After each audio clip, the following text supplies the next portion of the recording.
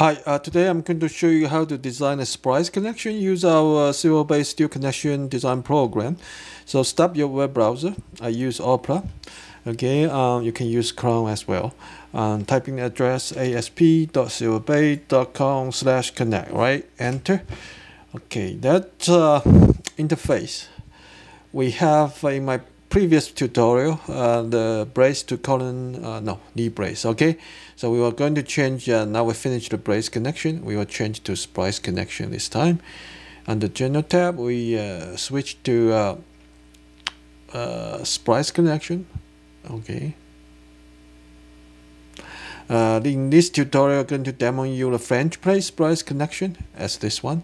The next one we will demo you M plate Splice. Okay, so for Flange plate Splice, and you can define that they are left and right because they connect the two side beam. You can define one side and copy from one side to the other. So right to left or left to right, you can copy. Okay, you save your time. Let's say you have 4 columns of bolt here. You finish definition here. You just can copy to the left. All right, don't need to do the same thing twice. So that's general tab, section tab. Again, you can define the beam size or column size, whatever you call, and we normally they are same size. All right, but in the rare case, in my one project, they want to save steel tonnage, and they just use different size close like all double-12 beams with similar depth, like a couple inch difference. Then they shim it. They want to save the steel weight. Okay, so that's why we still provide the two side, allow you to define a different size on the both sides of the splice. Okay, then go to right side Flange plate. It's just okay. That's side view. You see the front view. Okay, front view. We allow you to have that's exterior plate. All right, Flange plate. We allow you to be outside and inside, and 2 Flange plate inside Flange plate as well. Okay, so we have inside Flange plate. That works when you want this connection to be 3 critical. It will help if you have double 3 critical friction phase. Okay, and go to wait a sec. Go to side view is like this. Go to side view is like this. All right. Okay, we have inner plate and exterior plate, and we also show you the top view. Right. Top view is where you get this right Flange plate. You move your mouse over, you get the dimension highlight here. Okay, and okay, see edge distance, see the highlight and the edge distance, both spacing gauge. Okay, and also the gap. Okay, between the normally ½ inch.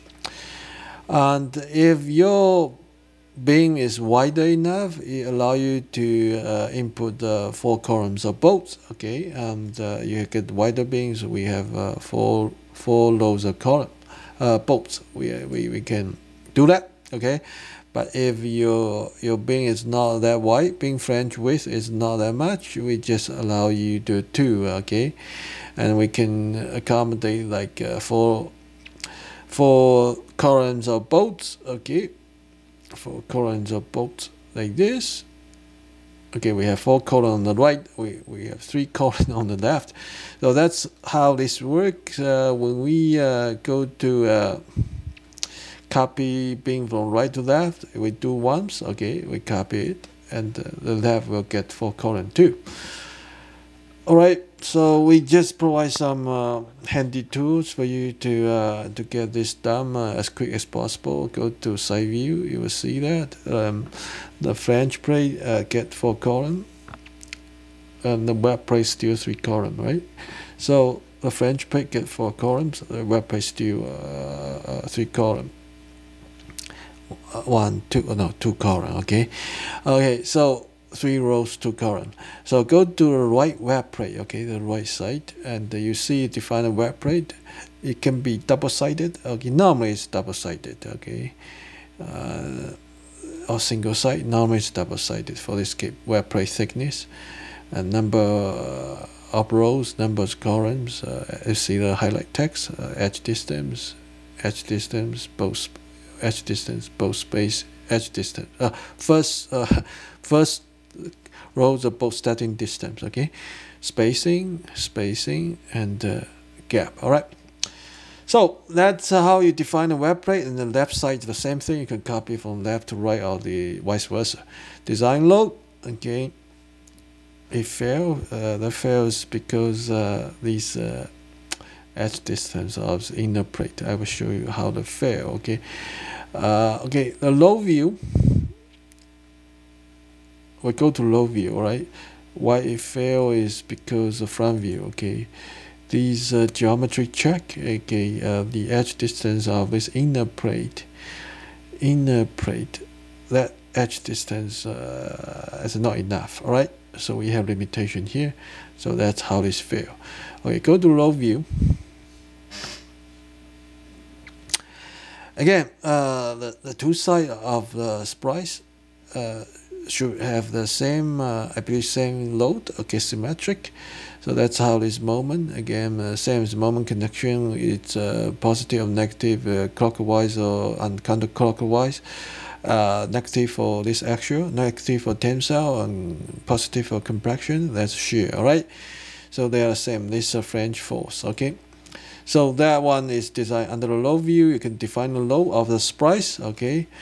And go to design calc. Okay. We select all. Select all. Okay. We can expand all. Okay. All the limit state check. Expand all.